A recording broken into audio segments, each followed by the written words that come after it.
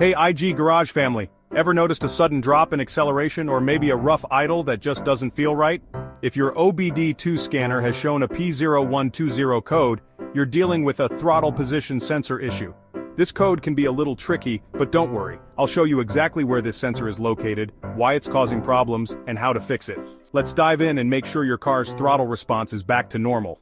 So what exactly is P0120? This code is all about the throttle position sensor or TPS. This sensor tells your engine's computer how open or closed the throttle valve is, directly affecting acceleration. When this sensor doesn't function properly, it can cause your car to hesitate, lose power, or even go into limp mode to protect the engine. Now let's talk about the location because getting to the right part is essential.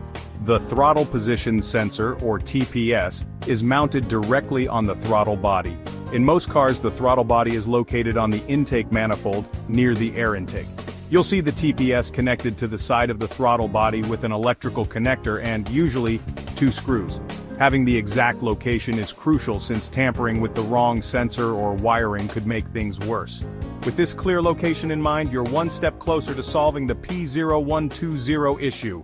Symptoms of a faulty throttle position sensor can include rough idling, jerky acceleration, and a noticeable delay when you press the gas pedal. The most common causes? A worn-out TPS, corroded electrical connections, or even wiring issues leading to the sensor.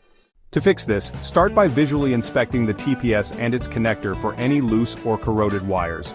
If the sensor itself is worn out or damaged, you may need to replace it.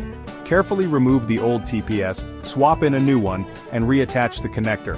Once the new TPS is installed, clear the P0120 code with your scanner and take the car for a test drive.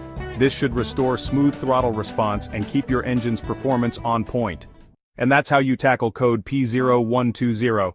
If this video helped you, be sure to like, subscribe, and share to keep our IG Garage community growing. For more in-depth repairs, check out these related videos.